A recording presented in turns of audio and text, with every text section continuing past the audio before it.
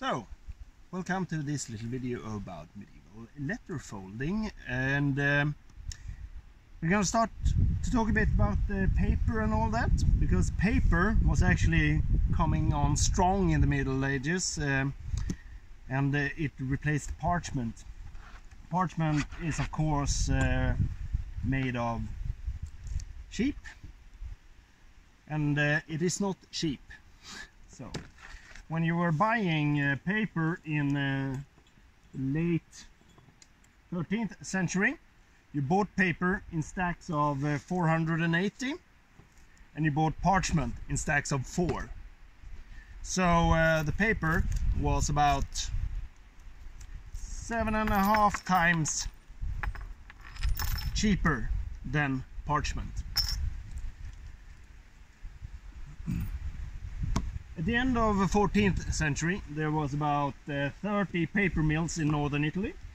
There was 9 in Provence, and there was a couple in Nuremberg. So by 14th century, there was paper that was used for the day-to-day communications, while parchment was used for more of diplomas and contracts and other things that were supposed to hold better, because this is not as water resistant. Paper in those days was made of linen. It was made of old shirts that were ground up and made into paper.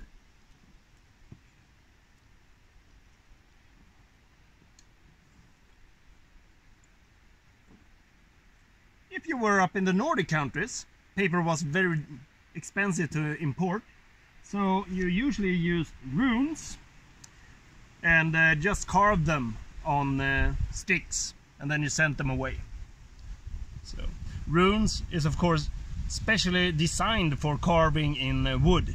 That's why there are no horizontal lines in the runes.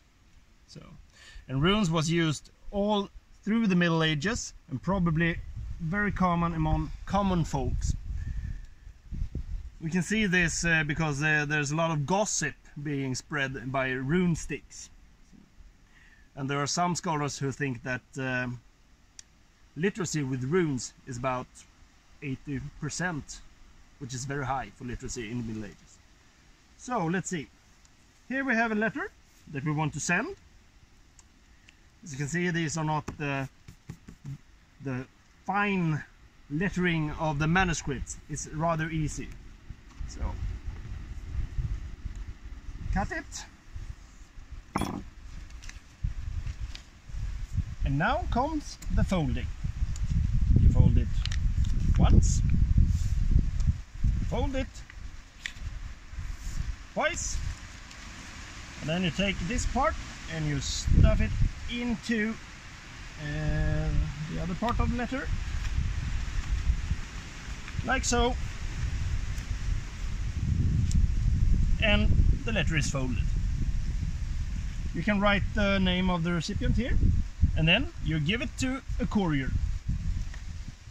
Of course, couriers could be either your servant that you send away with it, or it could be one of the designed couriers that the big merchant houses used.